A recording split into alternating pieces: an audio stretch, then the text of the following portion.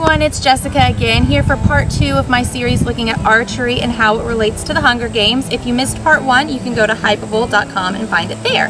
Like I mentioned last time, I'm going to be looking a little bit more at the recurve bow this time, which is the same bow that Katniss would be using. Now, Katniss's bow probably would have been made from one solid piece of wood, so she wouldn't have to screw in these separate parts like I have to do. But what she would have to do is unstring it when she was finished using it and restring it when she was ready to use it again. The reason that you have to do that is because if you leave it strung for too long, then the shape of the bow and the tension in the string will become weak and you won't be able to shoot with as much accuracy or as much distance.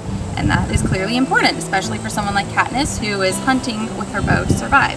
So to string it, you brace it up against your foot, and then you put your other leg around, and you bend it down, and put the string around it.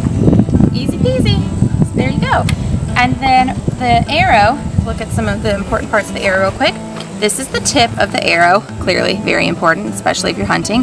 And then these are called fletchings, and these are what help keep the arrow straight when it soars through the air. And then this little notch right here is where you knock the arrow onto the bowstring.